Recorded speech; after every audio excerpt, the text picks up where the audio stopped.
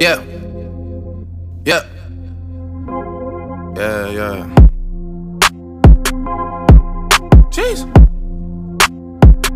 Yeah. Right. Look. Tell me how you really feel. Tell me how you really feel. I would ask you what's the deal, but you don't even got a deal. Hi, my name is Anthony. I'm Gage. I'm Josh. I'm Fina. Olivia. I'm Ken. And I'm Afia. And today we'll be talking about how performing squats will increase an athlete's performance. Specifically, we're going to be targeting football players. We're going to show you progressions of squats. We're going to start off with a basic body squat, and we're going to progress all the way into unilateral isolation for quads, hams, and glutes. Hey guys, it's Gage here. In a few seconds I'm going to take you through a dynamic warm-up. First I wanted to explain why it's important. It's important to do a dynamic warm-up because you don't want to go into any sort of physical activity or exercising, especially back squats, while your body's cold. This increases the risk of injury, which is not good. You also won't have as good of a workout. While doing the dynamic warm-up, there's a few vital things that you need to achieve while doing it. And the first one is you want to increase the body temperature. This lubricates the joints and gets your body ready to go. As you're doing the dynamic warm-up, more oxygen goes to the muscles, which means better blood flow. You also want to take the joints to the full range of motion. This ensures that if you're doing this, you warm up the tendons and all the stuff and get it ready to exercise without injuring yourself. Alright, let's go. First exercise we have is called a hip rock back. To perform this, you put your toes together and open up your knees really wide. This increases hip mobility. It's a nice gradual exercise to start with.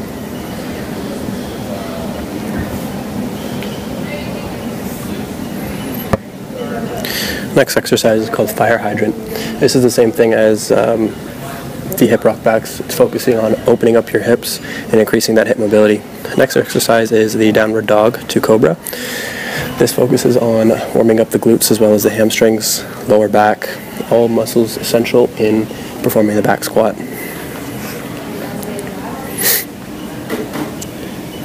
The next exercise we have is called the 4-part squat. In dynamic warm-ups, you should rehearse potential moves to come, and this is a prime example. So here we're just practicing squats and getting ready to perform them with weight.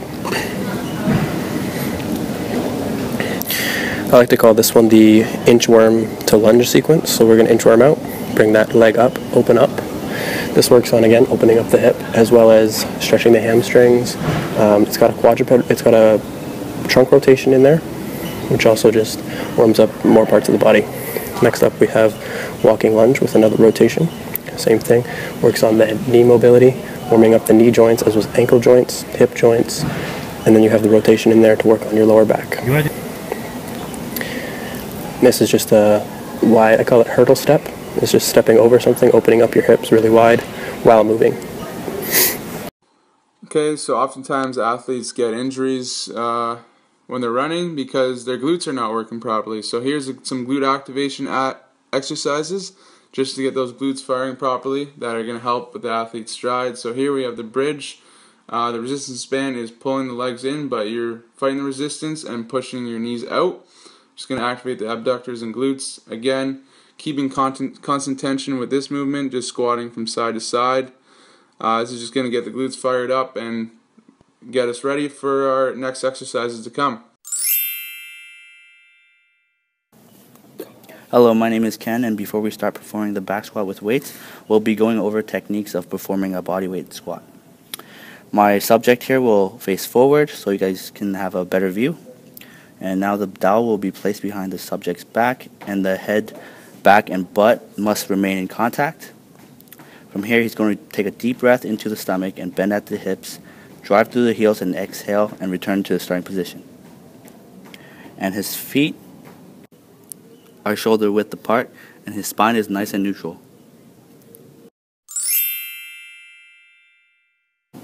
Now we'll be performing the back squat with weights. To get into starting position, retract your shoulder blades, elbows down, and keep your back tight. Stand up, walk out into starting position, shoulder width apart. And from here, take a deep breath into your stomach, engage your core, bend at the hips, drive through your heels and squeeze your glutes.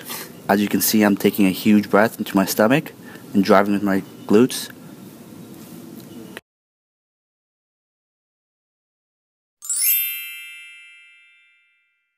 Okay, so this is another progression of a squat. It's just using resistance bands on the side to cause more tension at the top of the movement, just to help with the athlete have a more stronger acceleration. So as you're going up, usually that's when the exercise is easiest, but this is just adding constant tension at the top, so your muscles are working isometrically and just creating a more eccentric movement at the top, which is going to create more power for the athlete. So the first progression we're going to be doing is a box squat. Now this is going to be a little bit more difficult than a regular squat, since a squat has that full tension in the muscle and constant tension. And here we're coming to a full stop, really relying on that concentric motion on our quads as well as our glutes for that hip drive. The longer you pause at the bottom, the longer and harder the movement will be. So box squats can be really utilized for strength as well as power.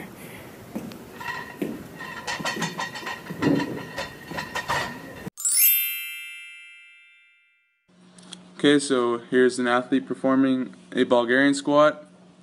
It's a unilateral movement, single leg, so one leg at a time. He's really emphasizing concentric movement of the quad as well. You're getting the eccentric movement, targeting the hamstrings in the opposing leg. It's important you switch both legs because you want to be able to balance out both legs. You don't want one leg to be stronger than the other. This is also going to help the athlete's balance and coordination that will play out in the field. It's important to, this will also translate to our next move. It'll lead to more explosive movements. So also weight can be added to this movement to make it more intense, but for now we're going to stick with the wooden dowel.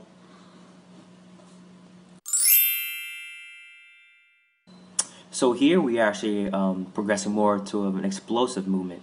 So we're actually going to come off from a kneeling position into a jumping position and to the mini squat that we have here.